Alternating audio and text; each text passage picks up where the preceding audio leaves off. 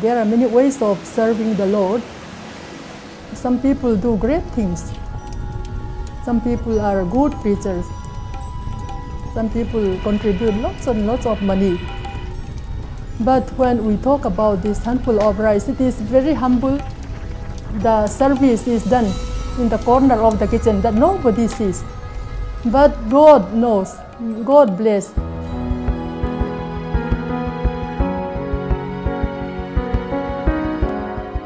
Every day, simple women in the state of Mizoram in northeast India are spearheading a revolution that is sweeping the world of missions.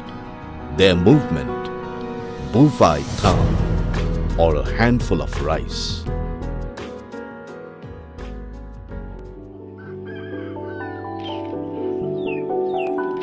Bufai Tham is a practice where each Mizo family puts aside a handful of rice every time they cook a meal, and later gather it and offer to the church.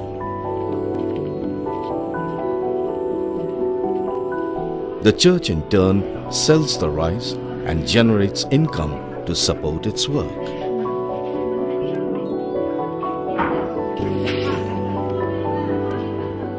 Rice has been the staple food of the people of Mizoram, the main life of the people.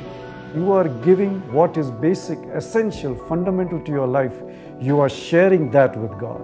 The Handful of Rice ministry started in Mizoram in 1910. That time, many people did not know the gospel.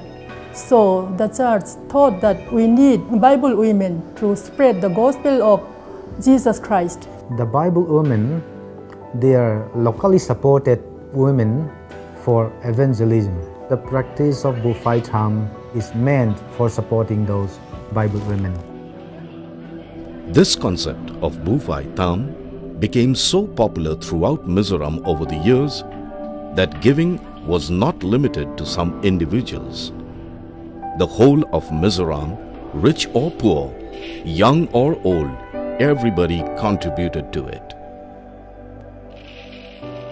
Bufai Tham Tham tu was an nanti na tang tuanin kum samsari amriat vela monya pathiani na lom thu kan soina ka ngaya wangin Bufai Tham ni tham tha ka tia so kan chuma piang khan lali so kan chum ke pa lali so chum ke nan kan tha mani pathian ne na tangmal som na tam tak kan dong sia e tun aya tam zok hi pe ka du ani katia kuta hetia ka tham mai kha ka du tok to lova novin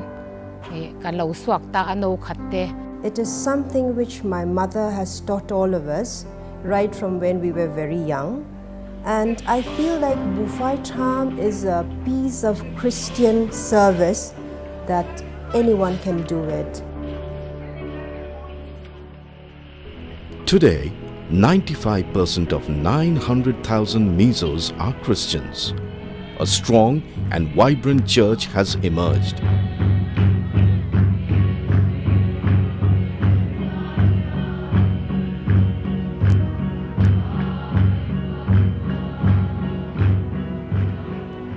People started to give more and in creative ways.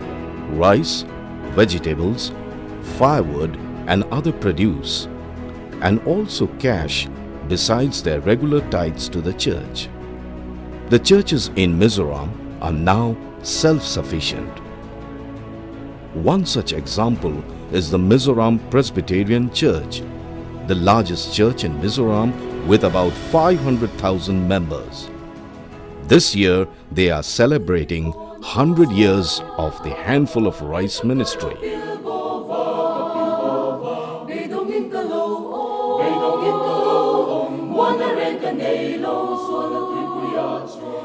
In 1914, the money received from the sale of Handful of Rice was rupees 80. That is $1.5 US. In the year 2009 and 2010, we raised money, $1.5 million US from Handful of Rice offering. We don't receive any outside funding. All the money we receive is raised within ourselves. At the close of this last fiscal year, we received altogether around 13 million US dollars. Out of that, 12% of our total income is from the handful of rice collection. Today, the Mizoram Church is known as a missionary church world over. This success is attributed to their selfless and creative giving. Mizoram state is the most backward state in India, and we are the poorest of the poor, but still we can raise funds for the ministry of the Lord. We can support 1,800 mission workers, and in the meantime we can also send overseas missionaries. There have been times when some churches have thought that we need to get blessings from God, and the attitude has been, what can we get when we become part of the church? But here the handful of rice offering inspires us that God has called us to share what we have with God for God's ministry.